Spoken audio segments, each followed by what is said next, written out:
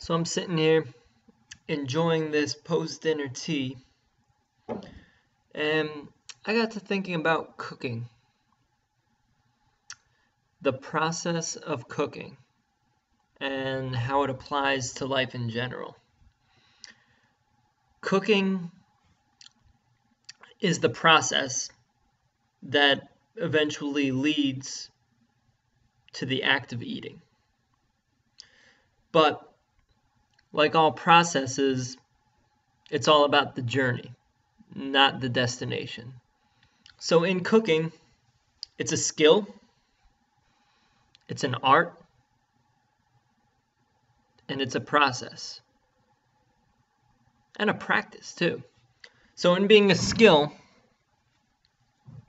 you need to learn and develop multiple skills, and you get better and better at cooking as you practice it. You need to learn how to cut things, you need to learn specific recipes, you need to learn measurements, need to learn how to flip eggs with spatulas. Like, there's a lot of skills involved in cooking, and cooking is a skill in and of itself.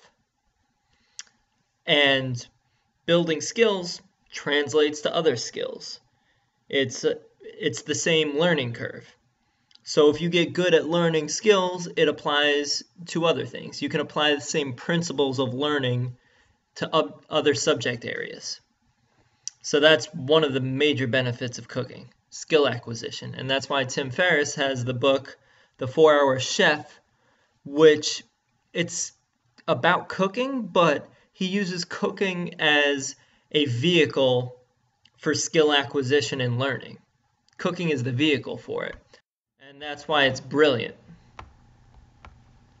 And with cooking being a process, with cooking being the journey, it really allows you to enjoy the process and the journey in other things, in other aspects of life and life in general, because really it's all about the journey. Like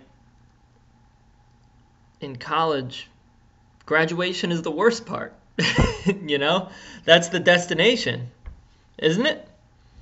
But the journey is better. And cooking is an art. Eating really isn't an art, right? And then there's the quote, happiness is a way of travel, not a destination.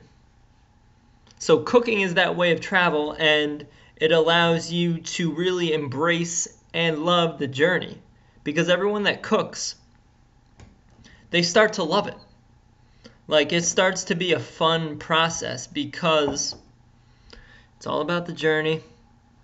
You're acquiring skills, you're practicing, and you also get into a meditative state when you cook.